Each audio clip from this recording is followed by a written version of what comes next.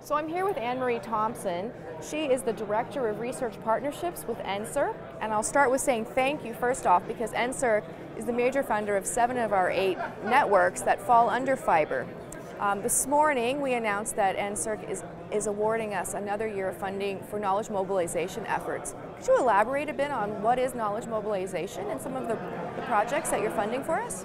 Sure. So my understanding is with this new funding that it will enable fiber to perhaps host more regional meetings where there'll be a greater opportunity for the networks to connect at a regional level and to really get that connection going for stimulating discussions. Also, I'm aware that there's going to be more opportunities for students perhaps to go work in another network for a while and bring that knowledge back to their own network. So really promoting more linkages with this funding.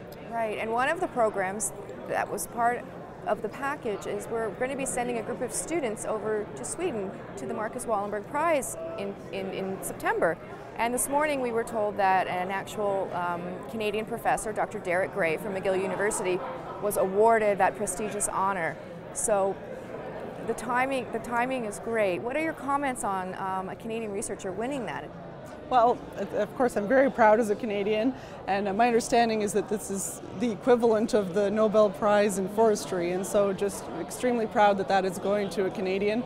Dr. Gray has, of course, been funded by NSERC for a long, long time, and we were able to honor him recently with our Synergy for Innovation Awards, where we're recognizing the best examples of long-standing contributions between an academic and an industrial partner. And so Dr. Gray's work is fabulous and very proud.